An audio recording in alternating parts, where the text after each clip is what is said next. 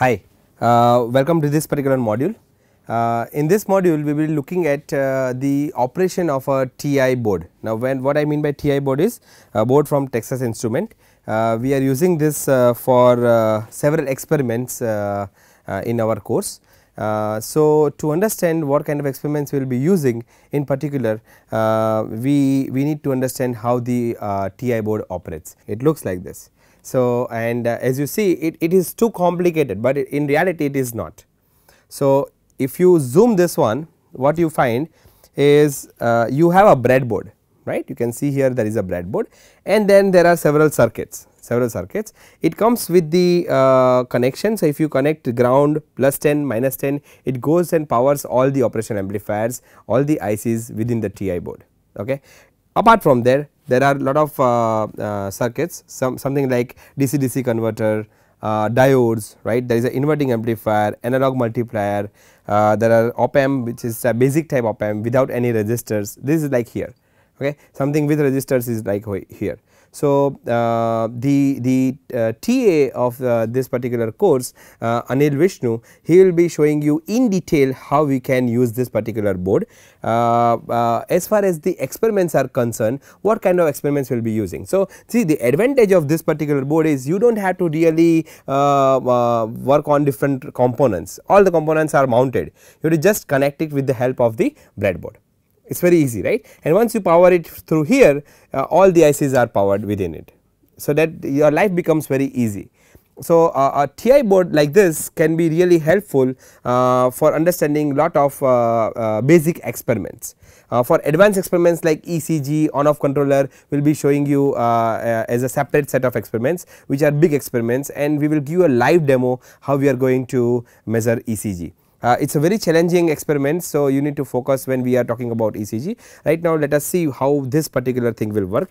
As far the experiments for the TI boards are concerned, we will be using this board for voltage control oscillator, we will be using for clipper, we will be using for clamper, we will be using for full wave rectifier. We will also show you the DEC card within it, we will also show you DC-DC converter within it, and we will also show you multiplier within it. So, there are a lot of experiments that we are going to show you with TI board, and let us see how we will be using in the following modules. This module particularly is focused on how the TI board works, what are the things within it in detail, alright. So, like I said, Anil will be showing you in detail the experiments we have designed, lot of experiments we have designed for this particular course, and the TA will be taking and showing you the experimental portion. And if you have any questions, again feel free to ask me, feel free to ask them, right, in the forum we will reply to you. Anil, you can continue now. Welcome.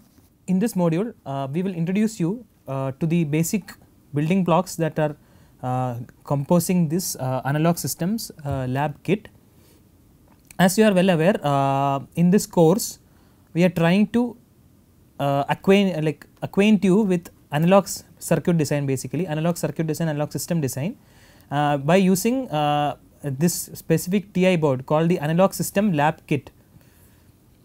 Analog system lab kit and run you through basic building blocks of how analog systems are designed and how analog circuits are designed. This is like the first module where like we are trying to introduce you to the different components and features that are available in this kit. This is very important for you to understand further lectures and further lab experiments that we will be showing in this course. Most of the experiments which we will show will try to focus on this board itself and show you how using the features available in this board you can build good working interesting systems. So, this board is named Analog System Lab Kit, and it is from Texas Instruments. As you are aware, TI is a world leader in analog circuits, analog ICs and digital signal processing ICs. So, these are several modules, we will go through each of them in detail. So, the main idea behind us using this board for this course is to acquaint you to how a cost efficient platform like this lab kit can be used by students as a test bed for realizing most of the analog systems using general purpose ICs which are also mounted on this board. So, such ICs are op amps, multipliers, etc. So, from a general point of view, this board comes with 3 general purpose operational amplifiers, which is the TL082, which is Texas Instruments operational amplifier, and they have 3 wideband precision multipliers, analog multipliers. So, it also includes 2 12-bit parallel input multiplying digital to analog converter which is here. And a portion of the board is also available for general purpose prototyping, and you can use it for carrying out mini projects where you want to interface the board with any outside world or outside subsystems. If you look at this PCB, so at the let us start off like, so okay fine, this is a kit made by a company, and that can be used by students to understand analog system design. So, one board can be used to understand multiple different circuits. Now, but then our idea is to understand how analog circuit is designed, right. So, you have to look at everything. So, if you look at this PCB also, this is around 2.4 mm PCB. Look at the thickness. So, this will be around 10 layer or 16 layer PCB. So, that information is not provided by Texas Instruments, but we are just speculating that it will be around a 16 layer PCB, and they are able to pack so many features in this PCB with this dimension. So, dimension is around 20 centimeter by 20 centimeter, that is the dimension of this board.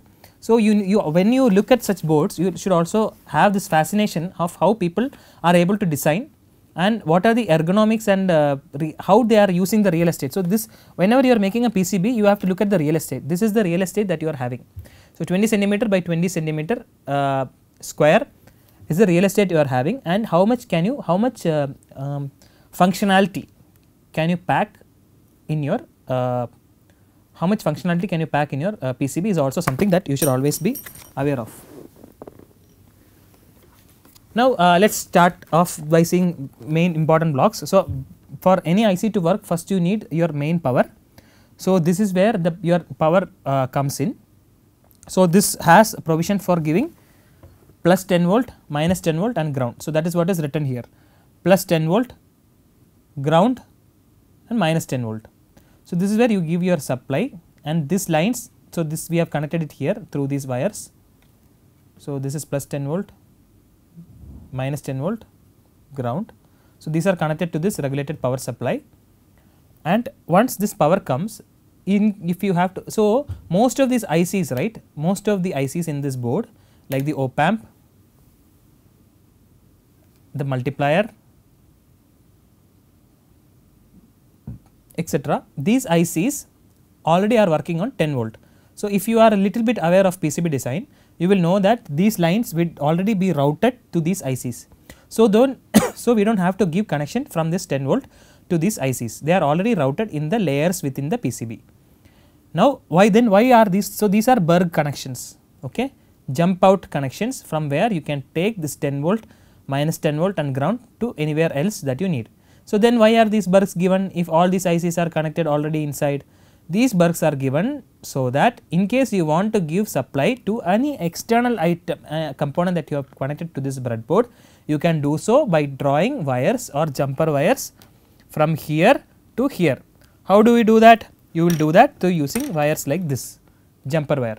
So, you have to take it like this. So, one end of this jumper wire will be a female connector and one end will be a male connector.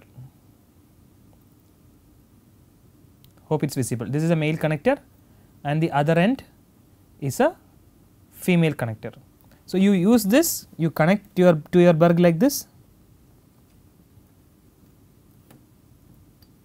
So, it is connected to the Berg. From here you can take it anywhere. If you want to take it to this PCB, to this breadboard, you can take it to this breadboard and connect it and keep. So, this way you can take supply to the breadboard. So, they have given this small breadboard so that you can have any other ICs. If you are building a system, let us say you want to connect a display to this system. So, you can connect the display lines to this breadboard that is there, and supply you can give in case you want 10 volt, minus 10 volt, or you want to make sub supplies, like from the 10 volt you want to make 5 volt, you want to make 3.3 volt, you want to make 2.5 volt, then you can take 10 volt from here, connect another IC here, create the other voltages, and then you can use them. So, that is why these Berg connections are given. So, this is related to the power supply. Okay. Now, another main component of this board is the diodes. So, if you see here this is the diode in the board. So, if you see clearly, there is only an image of the diode here, and the diode as such is not there. So, actually you do not need the diode there, because the operation of the diode is already inbuilt in the board. So, you need to only give connections, and then the functionality will work. So, this is the P type end of the diode, that is the N type N end of the diode, or the, if you are more familiar, you will be knowing that cathode and anode terminals of the diode. Why diodes are there? And if you see the relative size of the prints, the diodes are also shown with very big prints here, because if you have any application, as during the course of this analog systems course, you will understand how important a role that diodes play in different systems. If you are having circuits like half wave rectifier, full wave rectifier, Schmidt triggers, you will have lot of circuits, clippers, clampers, all those circuits would essentially employ a diode to make the functionality work. So, diode is a very core part of any analog system design. So, that is why this diode is given. So, you can connect from any port. So, this board is rich, replete, or lot of there are a lot of Bergs in this board, that these Bergs are provided in this board for flexibility, so that you can take out connections from anywhere you want, and then you can connect it to anywhere you want, so long as those connections make sense. When you connect also, you should make sure that you are not doing any unnecessary not allowed connections, like you do not connect, take Berg from here, connect from supply to ground like this, then the whole board will get shorted and the whole board will get damaged. So, you should be, as engineering students, as students in technology. So, you see many people get degree B.Tech, Bachelor of Technology, some people get degree BE, Bachelor of Engineering. So, whatever be the degree, you should live up to the expectations of the degree that you are granted. So, be very professional in what you do, and be aware of the do's and don'ts of working with anything. So, if you are working with this board, you should know what you can do, you should know the limitations of this board, you should know the powers of this board. By power I mean what all experiments can you do with this board, that you should know. Right now you might not be aware, so that is the purpose of this course. We will be taking you through different circuits, the design methodologies for those circuits, simulations on how to do those circuits, and how you can implement those circuits which you saw in the simulation using any development kit that is supplied by companies. Just for that, we are just using this analog system lab kit as an example, that is all. Just see this analog system lab kit as just an example of how system design can be done using a development board. So, coming back, so make sure that you do not make any dangerous connections, like connecting the ground to supply and connecting the ground to any signal lines of ICs, because those ICs are very critical components and they are very sensitive also. Their signal lines are very sensitive, they are very well calibrated from the factory and supplied, they are factory tested. So, if you simply connect 10 volts of supply to a signal line, most of the time it will still continue to work, but that will very much heavily hamper the lifetime of your ICs. And also it will, because it is coming as part of a PCB, it will affect the lifetime of the entire components in the PCB. Why I am stressing more, I am spending time in this aspect, is because if you see here, each and every, this board has given so much flexibility in how you use it. Each and every input line is, they have given Bergs where you can connect from anywhere you want. You can connect from within the board, or you can connect from outside the board, or you can connect from within the breadboard itself that is provided on the board. Because this much flexibility is given, that is also, because this flexibility is there, that means you are also having responsibility, because you have been given power, you also have the responsibility to make use of that power in the best way. That power, what is the power here? The power is your ability to show and study multiple circuits here. Now, let us see another block in this board, which is trimmers. There are analog trimmers here. So, that is here. Let us see it properly now. So, this trimmers here, there are trimmers here, now you can see it. So, these are analog trimmers. So, they are used to like trim your signals, like if you want to, it's another way of talking about clippers. So, you can limit your signal levels to particular values, and if you want to limit your positive excursions and negative excursions of your signal, you can do so here. Exactly how this works we will go through as and when we do experiments relevant to this block. So, next is they have given few transistors. So, transistors are also very much required in analog system design.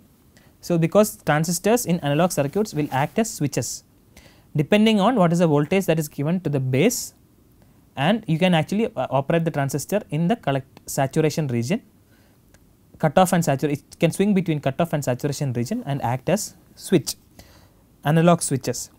So, this is very important. So, they have given the diagram of the transistor also here, and then they have marked it as emitter, collector and base.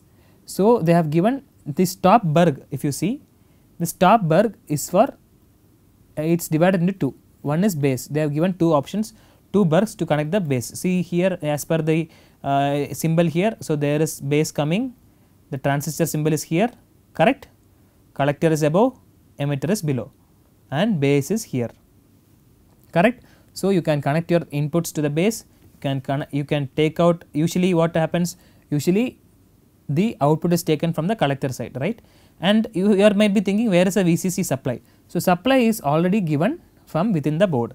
This 10 volt is already routed from inside to this collector, to this collector end for VDD. So, you can just take out from the collector, and then emitter, if you want to ground emitter, you can ground the emitter, or if you want to connect it somewhere, you can do that also. So, they have provided two transistors. This is, if you look very closely at the images that are the prints that are there, this is a bipolar junction transistor, BJT.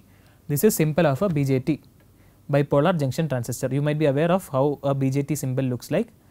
Now, this is symbol of a, yes, you saw it correctly, this is symbol of a MOSFET. So, this is showing symbol of a MOSFET. So, what are the terminals in a MOSFET? Gate, which is equivalent to the base in a BJT. So, you have a gate, and you have drain, which is equivalent to the collector, and you have source, which is equivalent to the emitter of BJT. So, they have given option for both. You can have you can use BJT here, or you can use a MOSFET here. So, that is the basic area about this transistor section. Now, so the next block we will look at is the DC-DC converter block. That is what you are seeing right now in your screen. So, this is the DC-DC converter block. So, as we have discussed, the input supply that the board can take is plus 10 volt, ground, and minus 10 volt, which we saw in the input section. But now, as I have discussed that we might have to use, so this is where we will give the plus 10 minus 10 volt supply. So, let us see the DC-DC converter. So, as we have discussed, we might have to use other voltages also, because different ICs work on different power rails. It is called power rail. What is power rail? Power rail is the supply voltage at which the IC will work. Just like we tell VCC, VDD etc. for transistors, BJT, MOSFET etc. There is VCC, VDD for ICs also. You might have very well come across, this might sound very trivial to you, but then we have to cover everything properly so that you understand. So, some ICs might require a different voltage rate. So, for that purpose only this DC-DC converter is provided here. So, what does this DC-DC converter do? Just see the pencil pointed, see here. So, we can have two options of output voltage generated from the input voltage. What is the input voltage? Input voltage is 10 volt, that is here. So, 10 volt is, so this is a jumper, I think you might have seen jumpers. So, this is how a jumper looks like, this yellow jumper. So, how does jumper look like? So, inside one end are holes, see here, these are holes. So, they will have 2 pins, two insert locations, and then at the top these pins will be connected. So, these are connected here, shorted, you will be able to see here. So, you can check it, same jumper is connected here. So, here see at top there is a metal piece. So, that will connect this burg to this burg. So, then what it does 10 volt is connected to V in, this V in goes here. So, you can give that V in here. So, if you suppose you do not want to give this 10 volt. So, if you connect like this, the 10 volt that is supplied to the board already will come here through internal routing, and that 10 volt will be transferred to V in here. So, then why are this V in burgs given? That is because if you want to give some other V in voltage. So, if you want to give some other V in voltage, you have to first remove the 10 volt that is given. So, let us remove it. Now, we have removed the burg. Okay. Now, there is no input voltage. Now, if you want, you can connect from external supply, you can connect a different voltage. Let us say you want to connect 12 volt, you can connect the 12 volt directly to this V in terminal, connect directly to this V in terminal. Now, but then that is a different application. I want to use the 10 volt from the board only, that is why we are connecting here, connecting 10 volt to V in. So, this kind of jumper, using jumpers like this will eliminate lot of wires within the board. This is also one thing that you should always keep in mind while making circuit design. Try to avoid the number of extra jumper wires that are there in your PCB. Now, let us come back. So, now your input voltage you have given. Next thing that you have to do is to see what is the output voltage you need. So, you have options, see options for selecting creating 5 volt or 3.3 volt. So, and that output voltages you can. So, this is not the port where the output voltage comes. What is this port? It is written above V out select. What does that mean? What is the output voltage you want? So, one thing to keep in mind is that you will not be able to generate both voltages at the same time. You have to select which voltage you need. Let us say we want to select 5 volt, then you have to put another jumper and put it like that, such a way that you will select 5 volt. So, I have put the jumper. So, when I put the jumper, what happens? V out select has selected 5 volt. So, if you want to select 3.3 volt, what you have to do? Remove the jumper and connect it to the other 2 pins. So, now we have selected 3.3 volt. Once we have done this, the remaining circuit here, that is the core. If you look at it, this is TPS. TPS is usually Texas Power Supply. So, these are power supply ICs and they have their part numbers 40200. What does that mean? It usually means like that part number has information about what is the maximum output current that the IC can supply. So, mostly this would mean that it can supply 2 amps. We have to go back and check it, and then so this is the power supply IC. This is a diode. It is a big power diode because this is a power supply section. So, it needs to support much more higher current supplies, and then other resistor and capacitors that are required for the power IC to function. These are capacitors and other components. See, it is written capacitor C212, C211. These 2 are capacitors. Now, once this is done, once we have given selection for 3.3 volt, this from this IC will work and generate 3.3 volt for you, and you will get the 3.3 volt in these V out pins that you can take out. You can also test whatever you are getting here using test points here. These are just for you to debug in case output is not coming, in case some of these resistors have gone bad, or if IC itself has gone bad within the board and you are not getting your output voltage. You should not probe here, instead you can probe on your test points. Why this helps is these test points isolate that particular signal and allowing you to debug the circuit much better. This is another thing you should keep in mind while doing circuit design. You should give sufficient test points on your board so that when you are bringing up the board. So, the process when you design a PCB is you design the PCB, you assemble components on it, then slowly you have to bring up the board. What does bringing up the board mean? Slowly testing each sub regions of your PCB to ensure that they are working, and overall finally the PCB as a whole should work. So, for you to do that sequential, it is a very laborious sequential process. For that sequential process to work, you should have sufficient number of test points. That is what they have also given here. So, there is a test point for V in, there is even a test point for ground. Sometimes the ground will not come properly. If the ground does not come properly, then the whole circuit will not work. So, there is a test point for V out, there are a lot of test points. So, this is how this DC-DC converter section works. The next, the block, very important, very crucial block, especially for a course in analog circuits, that is provided in this kit is the op amp inverting type 1 inverting op amp inverting section. So, that the core IC that is shown here is this IC that is mounted here. See, that is, this is the IC that is mounted here.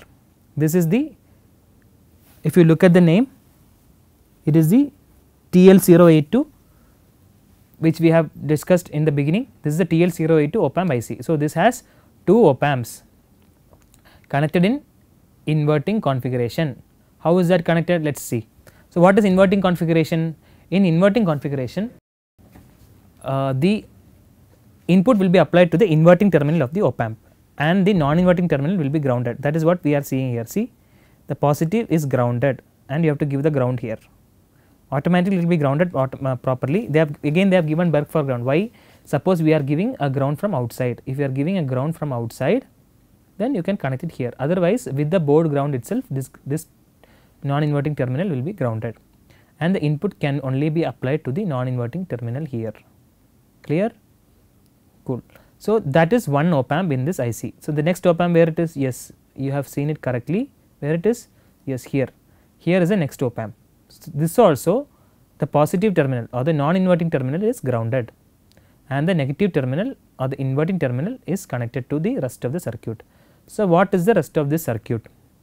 So, this is a network of capacitor options they have given you. So, this is a network of resistors and capacitors which you can use. So, if you have seen a non-inverting, let us say non-inverting inverting amplifier configuration, you will have a resistor connected before you go into the inverting terminal, and after the resistor only your input will come. Let us say, so then you have 2.2 2K2. What is 2K2 is 2.2, 4K7 is what, 4.7K, 10K is 10K, 1K is 1K. So, they have given all these resistor options here.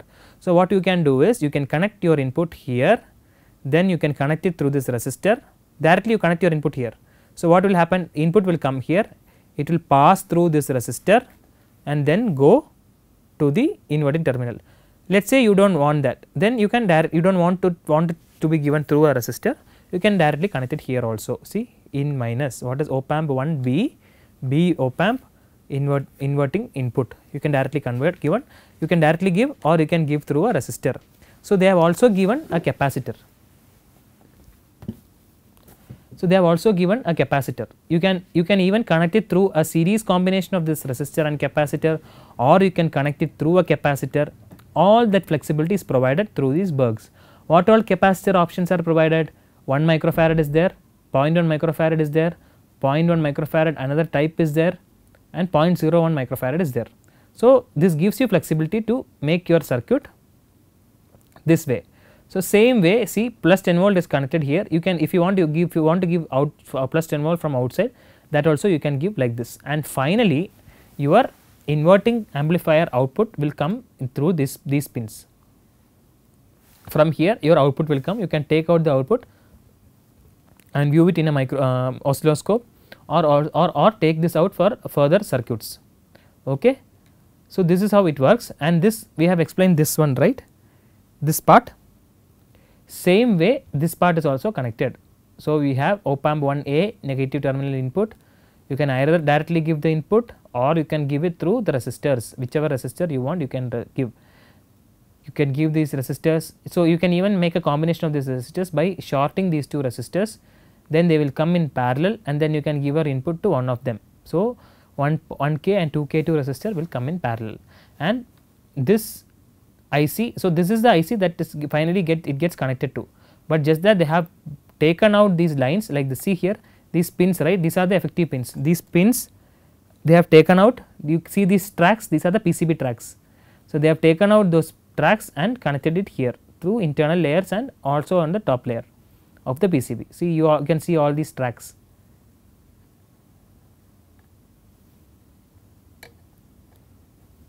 These tracks, these tracks, these tracks, these tracks, all are tracks. So, this TL08 op amp, which is a dual op amp, it has 2 op amps inside, that is what is connected here. Now, let us say something happens, op amp while testing, if you have done some preliminary testing yourself, op amps while testing may go bad, they can get burnt up and they won't stop working. If that is a thing, let us say if you want to replace this TL08, this option is also there. You can actually remove this TL08, you just need to pull it, slowly take it out.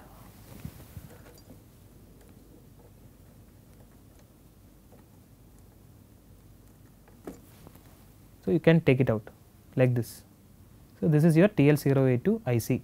Make sure to not touch the pins because you will have ESD. Your hands will have electrostatic discharge. So, if they touch the pins right, then the IC may get damaged. So, make sure that you do not touch the tip of the pins. So, like this you can remove and replace with another TL08 in case this TL08 goes bad. So, you can again place it back. So, when you place it back, make sure you are placing it back on the correct pins and not ulta, because otherwise the IC may go bad. So, you should always make sure that that is done properly. So, then just put it back and insert it, and then you are back to working condition. You can again check it.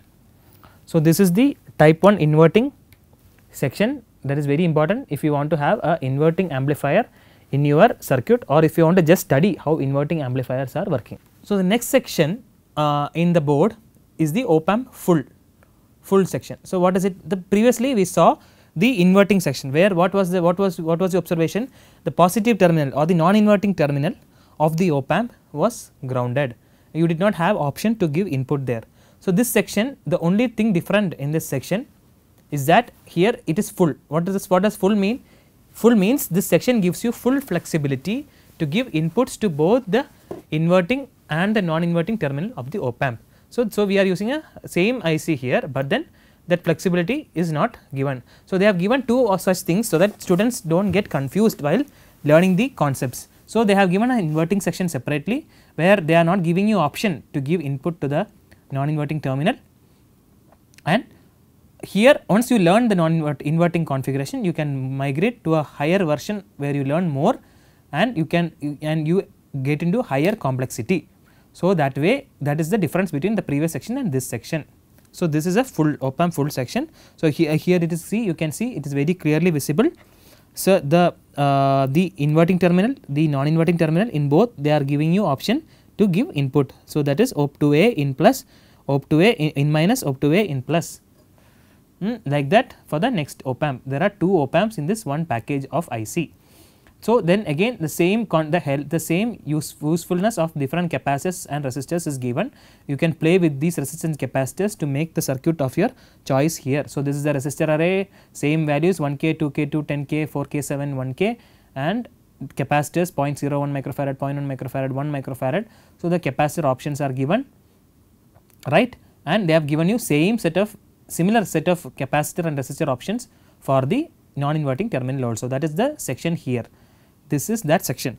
So, you can give the resistor capacitor combination as input. Through the resistor capacitor you can give input, or you can directly give input from here, same as the way we saw here. So, same thing, because of I think area constraints, they have not given 5 options for the resistor, they have given 3 options.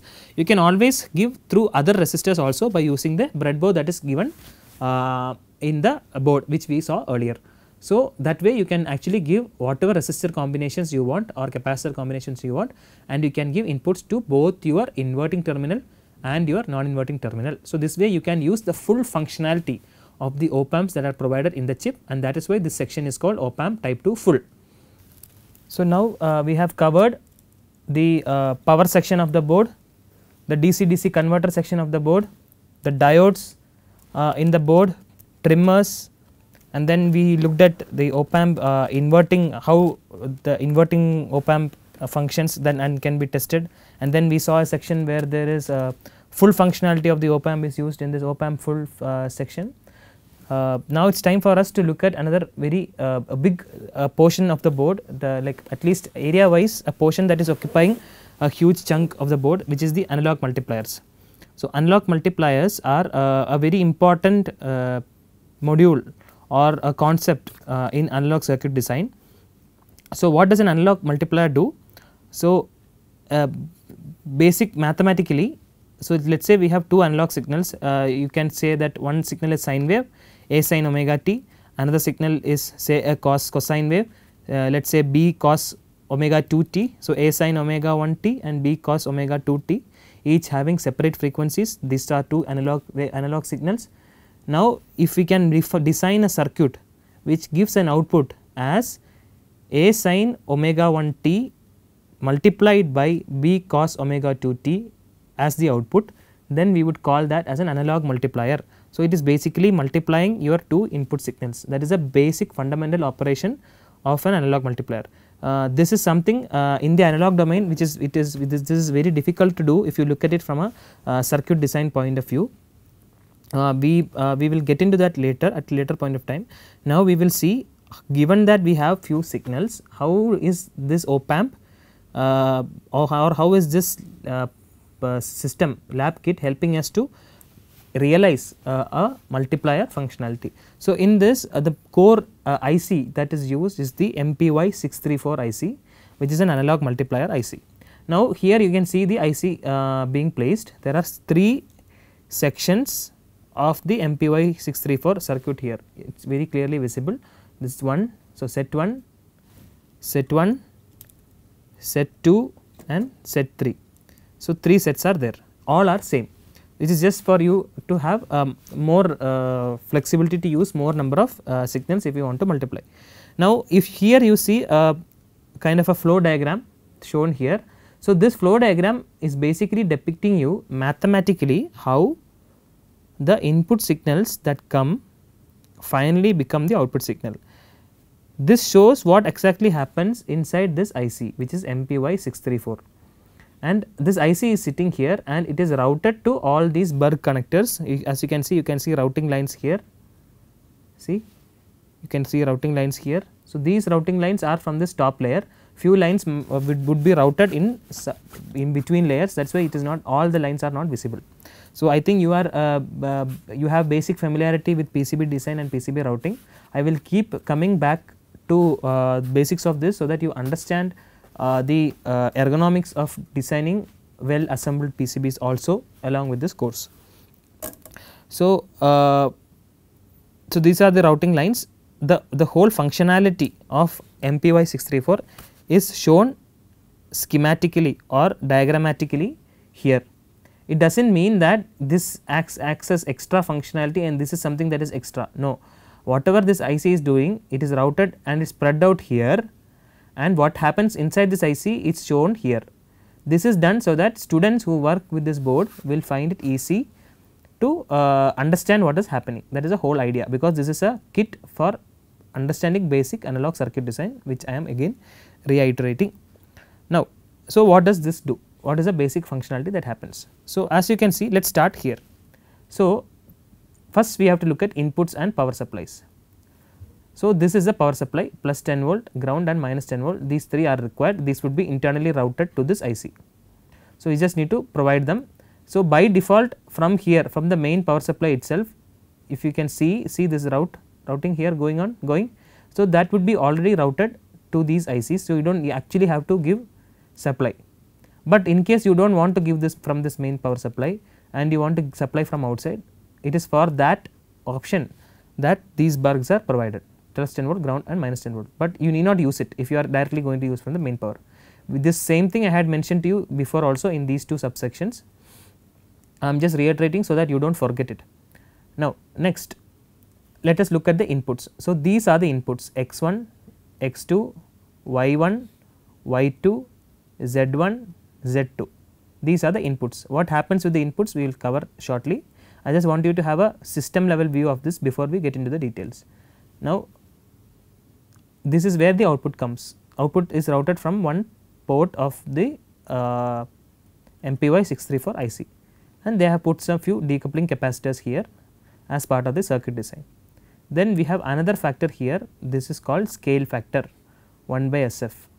So, that is used to provide a scaling to the overall process. Now, let us see how this happens, how this works. So, as I have told, x1, x2 are two inputs. Basically, you can consider this as a differential input. Here you have an adder here, okay, an adder here, and here it is plus and here it is minus, clear. So, what happens at the output of this adder, what do you get? X1 is coming here, x2 is coming here. So, it will be x1 minus x2, because here minus x2 comes. So, x1 is added to minus x2. So, you get x1 minus x2 at the output of this adder here, okay, leave it there. Now, we are having y1 and y2 here, same mechanism happens here. So, what do you get? Here you will get y1 minus y2, just like this, x1 minus x2. So, x1 minus x2 has come here, y1 minus y2 has come here. Now, the scale factor also come here, 1 by SF. The scale factor is usually related to the voltage trimming and all, which is more into more detail. Right now, you just consider that this is some reduction factor that you have. Let us say scale factor SF value is 10. So, you will basically have 1 by 10 coming here, okay. Now, this is the multiplier block. So, what does this do? Whatever input it gets, it multiplies them and gives the output here, okay, that is clear. So, now what happens? x1 minus x2, y1 minus y2, 1 by SF, these are the three inputs that are coming to this multiplier. This multiplier, again I am telling you, actually sits inside this IC. It is just shown here for your understanding. It does not mean that there is another operation happening here and there is another operation happening here. What happens here is shown here. Only signals are taken from here, they finally go into this IC where this mentioned processing takes place, and then you get the final output, okay. Let us come back. So, we have the multiplier here, x1 minus x2 has come here, y1 minus y2 has come here, 1 by SF has come here. This multiplier will multiply all of them together. So, what you will get here? What you will get here is x1 minus x2, which is this, into y1 minus y2, which is this, into 1 by SF, which is this. So, what you will get effectively? x1 minus x2 into y1 minus y2 by SF, that is what you get here. That goes to the input of this positive terminal of this open loop connected amplifier with open loop gain of A. Okay. Here A is the open loop gain of an amplifier that is there inside this IC. That might not be too high, so that we will get a reasonable output with that will stay within the limits of its supply voltages, plus 10 volt, minus 10 volt. Now, there is one more section here, that is here. Okay. So, this is the third set of input called Z1 and Z2. So, what comes here? What comes here will be again this adder system is there. So, you get Z1 minus Z2 here. Okay. So, that comes here, cool, fine. So, what do we have here? Again I am telling we have x1 minus x2 into y1 minus y2 by SF. Here we have Z1 minus Z2. So, this what it does, this acts like a differential amplifier, plus is there, minus is there with an amplification of A. So, what do you get as output? Whatever comes here minus whatever comes here, whatever comes here minus whatever comes here into A, clear. So, what is that? x1 minus x2 into y1 minus y2 by SF, okay, minus Z1 minus Z2 into A, that is your effective output. So, you can see that now multiplier action has actually taken place. So, x1 and y1. So, let us say x and y are differential inputs. So, effectively you can write x as x1 minus x2 and y as y1 minus y2. So, that is getting multiplied in the final output expression. So, V out is equal to A into x1 minus x2 into y1 minus y2 by SF minus Z1 minus Z2. So, Z1 will be taken like, so you can consider Z1 as some kind of an offset correction. So, it is not actually getting multiplied with other signals, it is only getting multiplied by the amplification factor here. So, that is like it is provided so that you can do some offset correction if you require. Like by default if you ground Z1 and Z2 here, your minus negative terminal inverting input will be 0, right, grounded. So, you will basically get what you get, x1 minus x2 into y1 minus y2 into A by SF, that is what you get. That will be direct multiplier operation, but if you want to do some offset correction, you can make use of the third terminal. That is the overall working of this analog multiplier section. Hope it is very clear to you. Now, the same functionality is repeated here in set 2 and same functionality is repeated here in set 3 also without any changes. So, this allows you to give how many inputs you can give, x1, y1, x2, y2, x3, y3. Basically, you can give almost 6 into 2, 12 sets of inputs with 3 inputs for offset correction in this system and get 3 different outputs out of the section. So, this is how analog multiplier works, and in future modules we will actually show you after connecting signals how this multiplier action is taking place. We will connect certain signals to these inputs and also show you how offset correction is happening by connecting to Z1 and Z2, simple, without any resistor or capacitor or any other passive components, simply by connecting supplies or analog signals to these inputs, you will be able to beautifully see the multiplier operation. So, with that you will be able to understand one of the most important modules in analog circuit design, which is the analog multiplier.